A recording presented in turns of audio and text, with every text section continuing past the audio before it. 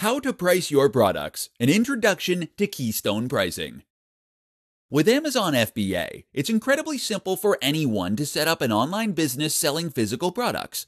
While a lot of internet marketing involves digital products, or ads being shown for sites that show other ads, at the end of the day, most consumers still want physical products. This is still where you are going to get the most revenue. And by using Amazon FBA, you'll be able to sell any physical product you choose with no setup or hassle. The downside of that?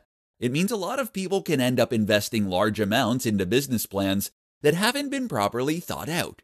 It means that they might not, for example, have considered how they are going to price their products.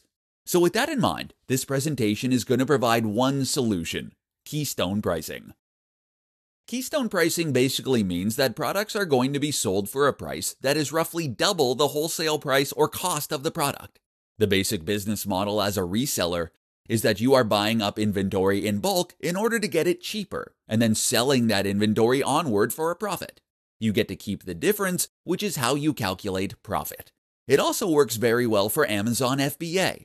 So let's say that you have invested in 100 jeans. You paid $1,000 for these, meaning that they cost you $10 each. Keystone pricing would dictate that you sell them on for $20. This in turn would help you to sell them at a reasonable price while still keeping a healthy profit. Why don't customers just buy for that price direct? Mostly because wholesalers will only sell in bulk. Okay, so is this a perfect strategy? Not quite.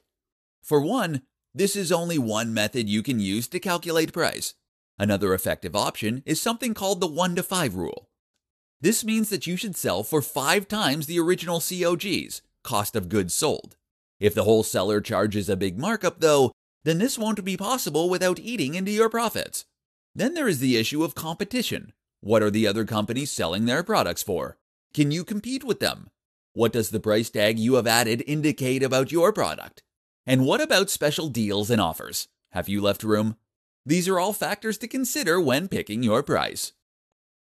For more free educational content, visit learnforfree.biz. Content produced and distributed by AllSuperInfo.